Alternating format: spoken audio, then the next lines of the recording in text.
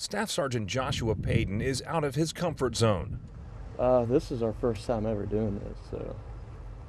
He's participating in Provincial Reconstruction Team, or PRT, training at Fort Bragg, North Carolina, ahead of his next deployment to Afghanistan.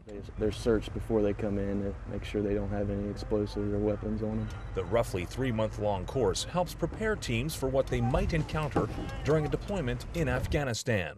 We're doing everything. It doesn't matter what it comes up when we get there, we're going to have some kind of experience in it.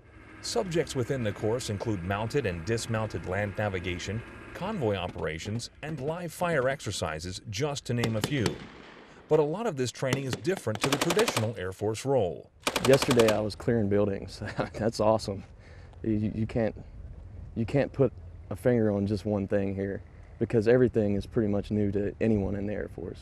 Even us that have done combat convoys before, we're covering everything. It doesn't matter what background those people that participate in PRT training come from, but they all receive training in base defense. And the name of the game is realism. Our convoy experience that we have here is pretty right on point for the most part from what I've seen down there. Training like this not only builds a team before they ever hit the ground together in Afghanistan, but helps to teach them how to react in situations they may encounter during their deployment.